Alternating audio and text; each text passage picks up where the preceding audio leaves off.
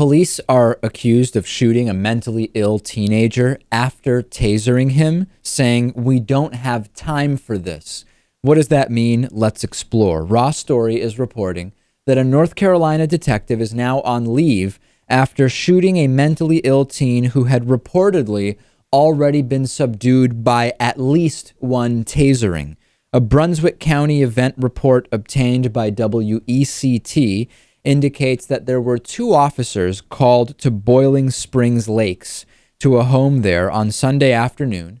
One of the officers told Brunswick County dispatchers that there had been a confrontation with an 18-year-old boy named Keith Vidal, but repeated several times that the situation was perfectly under control.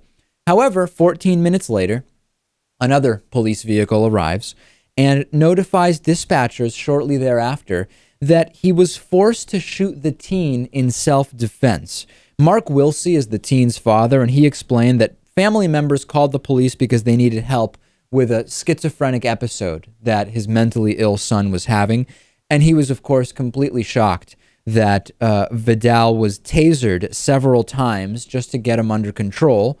And then he recalls that one of the police officers said just before firing at Vidal, between two officers that were holding the teen down, "We don't have time for this."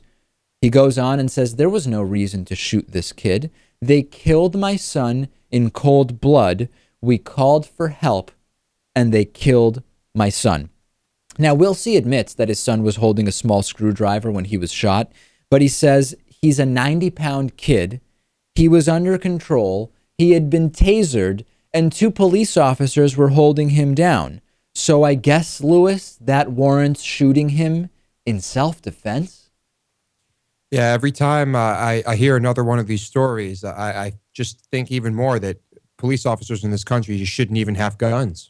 Attorney James Payne, who is defending the police officer, Lewis, who allegedly shot Keith Vidal, says the investigation is going to show absolutely no wrongdoing of any kind.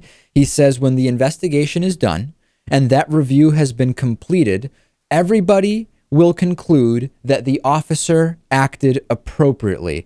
Let's say for a second, Lewis, that the story is correct, that in spite of tasering a 90-pound 18-year-old kid, and in spite of the two police officers holding him down, schizophrenic episode or not, these officers needed a third officer to shoot in the direction of two officers, putting them at risk in order to defend themselves from this kid.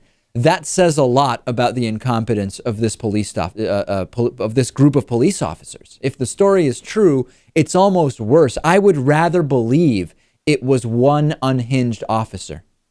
Right. If these details are accurate, it does seem weird that an 18-year-old kid weighs only 90 pounds, and that a cop shot in the direction of two other officers to hit this kid.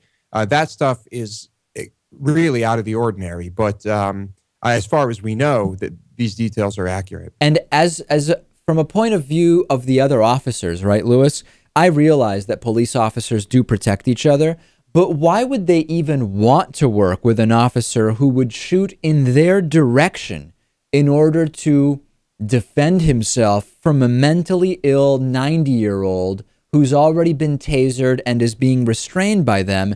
18-year-old. I'm 18-year-old. What did I say? 90-year-old. 90-year-old, 90-pound. It seems that the officers would be worried about this guy putting their lives in danger, too. Yeah, we don't hear about the stories in which cops accidentally shoot other cops, but I mean, that probably happens, right? Absolutely.